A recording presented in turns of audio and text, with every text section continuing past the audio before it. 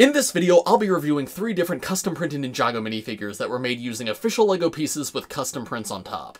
Hey everyone, I'm Mind, and I just got a package in the mail, and inside of this package should be some custom printed Ninjago minifigures. Before I open this up, I want to give a shout out to all the different people behind this project, being Ninja Customz, Flo Society, and Super Brick Figs. I should have all their Instagrams linked in the description below. I encourage you guys to follow their accounts, they're super cool. And I do want to disclose that these minifigures were gifted to me, I did not pay for them. There was a little bit of a trade in there, but it was mostly a gift from them. So I do want to say thank you very much for that. I'm very excited to get this open. So I think it's time, let's open this up and see what's inside.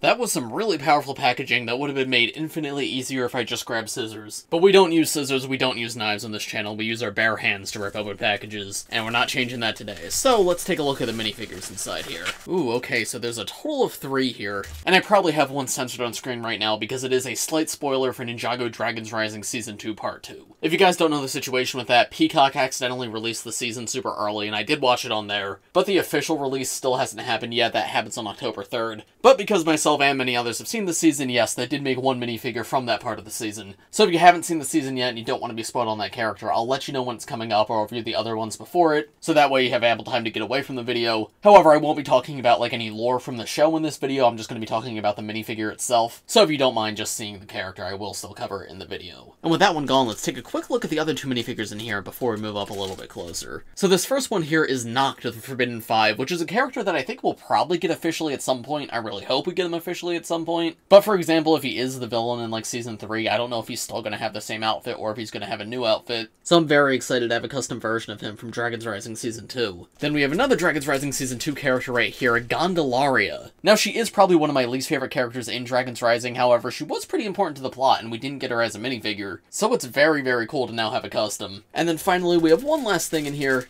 This is a printed transparent yellow minifigure head with a picture of Jay on it, which we also saw in Dragons Rising Season 2 Part 1. This is meant to represent like the sprite that Jay encounters and like sees a vision of his past. That's a very, very cool thing that they made too. And then of course there's the third figure who should still be censored, but now let me move up a little bit closer so we can take a look at the minifigures in more detail. So I've moved Nokt and Gandalaria into my minifigure review area, and looking at them up closer, wow, these minifigures are amazing. I always get questions about this. These are official LEGO parts, the only part that's custom is the printing. And in my opinion, this is like the best type of non-official minifigure because the parts are 100% genuine LEGO quality, so as long as the printing team like does a good job with the design, this makes these fit in really well with official LEGO collections, and yeah, they definitely did this time. I mentioned the full team behind these earlier, but the designer was specifically Flo, and I want to give him a lot of credit because he does such a great job at mimicking the official LEGO design style. And obviously with like the torso and the legs, those are pulled from the show somewhat, like we have seen those in the show. But with the face prints, you do kind of have to redesign them for an actual minifigure, because the faces are always like moving in the show, so you have to find like the right static style to make it look like an official LEGO minifigure. And oftentimes with custom printers, the faces are what they get the most wrong. But as I said, that's really not the case with these at all. Like this looks like it could be an official LEGO print. The size of the eyes, the spacing of the eyes, the thickness of the lines. It really does just like genuinely feel like the LEGO style. I love how vibrant the printing is too. Obviously this is a dark blue head and sometimes it can be tough to print on dark blue because it is such a dark color. But no, Nokt's white teeth really stand out, and I love the expression on him too. He's like smirking. It definitely fits his personality. Now as with many custom minifigures, there is a little bit of a difference in like the texture of the printing. If you touch the front of an official LEGO minifigure, it's going to be completely flat even if it's printed. On these though, the printing's like a little bit raised up. You could feel a little bit of texture there. Now I will say these guys do it better than some of the others I've covered. Like sometimes on custom figures, the printing's so thick that it's hard to add accessories on top of like the head or the body, but this is such a subtle difference that I don't think that would matter at all. Ooh, and I appreciate the back torso print here, because I don't know if you ever see that from Nokt in the show, because he does usually have the cape on, so if that's an original design, I really appreciate that. That absolutely did not need to be there, especially for a custom minifigure, but that makes this guy extra cool. Another like slight difference between this guy and an official LEGO minifigure is you might be able to see there's like a slight white outline around most of the printing. I assume that's something to do with like how the printing process works, but it does make things look a little bit different when comparing it to like an official minifigure right here. However, personally, I do not mind that at all. It still looks really good. And honestly, the white outline almost actually gives it a cool effect. Yeah, I don't know if I have anything else to say about this guy. He's genuinely perfect. I hope we get an official Nokt minifigure, and I feel like we will at some point, but if for some reason we don't, I'll be satisfied with this one, because he has pretty much everything I could want. Coming to Gandalaria, they did actually have to like slightly tweak her face from the show, because in the show her glasses are 3-dimensional, and obviously LEGO minifigures don't do that. So instead Flo designed them to be like printed flat against the face, and again, I think that looks perfect. Her personality is absolutely captured there, and she's got like the little bits of makeup on her cheeks. Her hairpiece is obviously different from the show. In the show, it's like multicolored, but I think this is like the close enough official part. And as I said, I much prefer using official LEGO pieces. You could make a custom piece that might be closer to the show, but then you have to deal with like 3D printing or painting or whatever. This, though, makes her feel real. This makes it feel like an actual minifigure, because these are all official LEGO parts. Taking the hairpiece off, they did not include any back face print, which like would have been cool, but it's a custom, it's not the end of the world. And if they want to make more in the future, they absolutely can. I think the one face they chose, though, is really good. And then the torso and leg prints pretty much feel straight out of the show. Again, it's a small thing I keep mentioning, but line thickness here is amazing. That's an issue that many custom companies have, where they don't know like how big or how small to make their lines. But as I said, these feel like they could be official LEGO prints, even though they're not. A few little differences. If this was official, I would assume like the necklace would be metallic, and it's not metallic here, it's just completely matte. And then a kind of funny one, you can see the hips are a completely smooth transition from the torso into the hips into the legs. On official minifigures, it's usually not like that. There's usually a little bit of a gap between the torso and the hips. But funnily enough, this actually looks better than the official way that LEGO does it. Another difference from the show is in the show, she does have arm printing, which it looks like they decided to leave off. Again, would have been cool to see, but I think she works perfectly fine without it. And then finally, here she is with the Sprite in her hand, which is just a transparent yellow minifigure head with that little picture of Jay on it. I appreciate how simplistic they went with the printing. They didn't try to like add Jay's eyes and stuff in. I know I keep saying this, but again, this feels like how LEGO would do it if they were to do this. Now, this is a very cool printed part to get, because it's the kind of thing that I think LEGO will likely never do. Like, Nokt is an awesome minifigure, but I expect we're going to get him from LEGO at some point. This, though, I'm never expecting us to get the Sprite with Jay on it from Ninjago Dragons Rising Season 2 Part 1. So it's like extra awesome to me, because it's the kind of thing that can only exist in customs, but still feels like it fits in perfectly with a LEGO collection. So yeah, I really love these two minifigures. I have covered other minifigures from this team in the past, and they've all been pretty good, but I feel like they just keep improving and one-upping themselves, because yeah, I think these are their best yet. However, there is still one more to look at, but this is the spoiler minifigure, so if you don't want to see anything about Ninjago Dragons Rising Season 2 Part 2, click off the video now. This is the end of the video for no spoilers. However, the only thing that's a spoiler is going to be that there is a new character and who the new character is. I'm not going to give you any, like, plot details. There might be little things that I mention, but I'm not going to, like, spoil the finale of the show or anything. So if this is your last chance, click off if you do not want to see that. But now I'm going to swap Gandalaria out for Rox.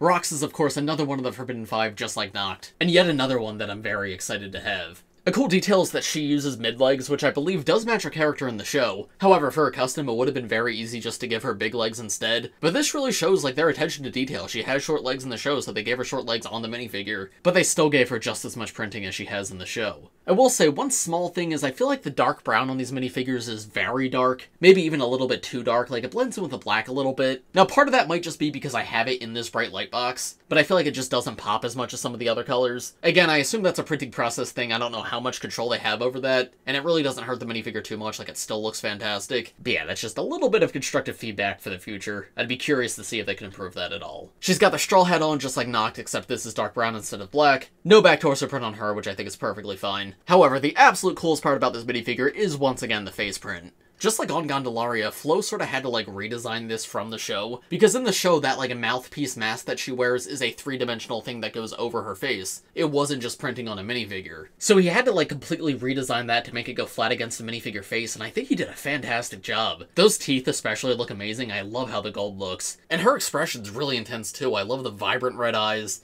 And I guess these are, like, a little bits of makeup around her head. Again, it matches her in the show, but we don't really know too much about her in the show just yet, so I don't know exactly what they're supposed to be, like, what species she is. They elected to use bright orange for the head, which I think was a good choice. I don't think I ever noticed in the show that she was orange, but looking at pictures, I definitely see that. She mostly appears in, like, very dark scenes, so I guess I always thought she was yellow, but this definitely makes her feel a lot more alien. And then she does actually have a back head print. I don't remember if this is something that appeared in the show or if they just made it up for the minifigure, but either way, it looks really good. And because she wears the straw hat, you can actually always see it, which is very nice too. Just like Nokt, I assume she's a minifigure that we're gonna get officially at some point, but who knows if and when that is, and I don't know if it's gonna be in the same outfit. So once again, I'm very grateful for the fact that some Ninjago fans took it into their own hands to make this minifigure. But there we go, there is all 3 custom minifigures that were sent to me for this video. Once again, I want to thank the whole team behind this, Ninja Customz, Flo Society, and Super Brick Figs. I believe all 3 of these are for sale. You guys can go check out their Instagrams in the description if you're interested in buying anything. I want to make it clear this is not a sponsored video. They didn't, like, ask me to say good things in particular, but I'm a Ninjago fan who loves supporting custom printed Ninjago projects, And the art and idea behind these is all just so incredible. So I'm not gonna lie to you guys, I really like these, and I'm really appreciative of the fact that they sent them over. If you want to see more custom printed Ninjago minifigures, I have a full playlist. I'll have it linked in the description below, as well as in a pinned comment. There's tons of other cool ones I've reviewed over the years, both from this team and from others. So if you enjoyed this video, make sure to leave a like on it, subscribe to the channel if you're new, and go check those other videos out. But as for this one, I think that's about all I have to say. So thanks for watching, everybody. I hope you all enjoyed, and I will see you in the next one. Bye.